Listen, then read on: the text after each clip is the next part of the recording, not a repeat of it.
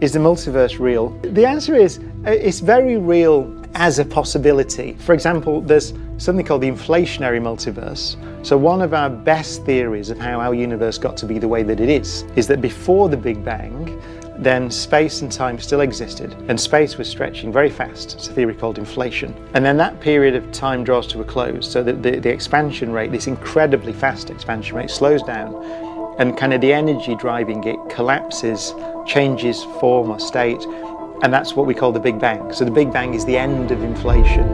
Extensions of that, called eternal inflation, say that collapse at the end of inflation, maybe it doesn't all stop at once. So you're to picture patches of this rapidly expanding space that are sort of collapsing and making big bangs, which make universes. So we would just be a bubble in an infinite sea of universes, of which we're a single bubble, and that's called the inflationary multiverse.